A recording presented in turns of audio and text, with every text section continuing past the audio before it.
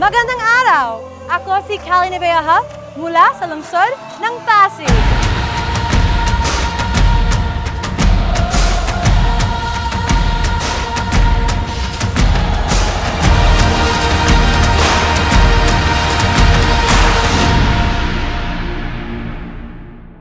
"17 years ago, I moved to the Philippines with my sister. My mother wanted us to learn the language and the culture of the country she was born in. And I'll admit, I was terrified. I was 10 years old in a new land with no one but my ate to hold my hand. But Pasig opened her heart to me. And this is where I found my home and where my spirit thrived. Though our Filipino spirit was made famous by our national heroes, like Jose Rizal, I've always hoped to inspire people with my words, to use my education for the betterment of all, and to amplify the voices and the stories of the people I've met along the way. And, like Andres Bonifacio, I wanted to work to help others see the power they had in themselves to create change. But there were times in my life that I was told I was too young, too inexperienced, I didn't have the right education, or even that I wasn't pretty enough to change minds. I had, and sometimes continue to have that doubt in myself. But I look at Andres Bonifacio, and I remember that anyone, no matter what their background is, can make a change. But Pasigueños not only hold in our hearts a gratitude for the heroes that uplifted us, but also for the land we call home. The greenery my mother loved so much as a child, I found right here in the middle of our bustling city.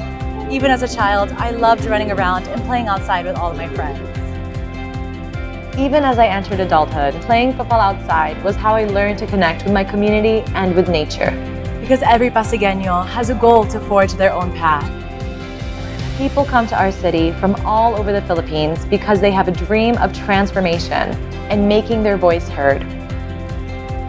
But a few years ago, I didn't think my voice mattered.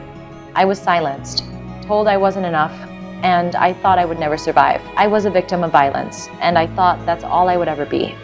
But now, I am a survivor, taking steps to reclaim my strength and remind myself that I am enough, and that every single step I take is a step towards healing.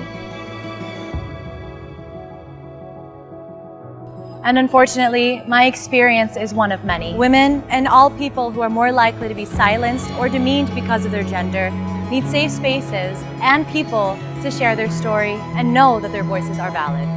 Here at the Gender and Development Complex of Pasig City is Bahay Aruga, a space for women to heal, offering them temporary shelter, consultations, and allowing them to just move forward.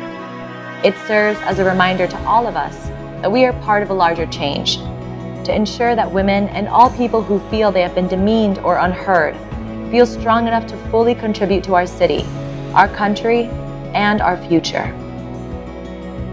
And we all have a role to play in making that change, and to remind everyone that our dreams and the future we hope for our country is in our hands. It is the people themselves that are overflowing with the hope we have for our entire nation. Dahil sa Pasig, umaagos ang pag-asa. Ako si Kali Navea-Huff, proud Pasigueño, proud Filipino.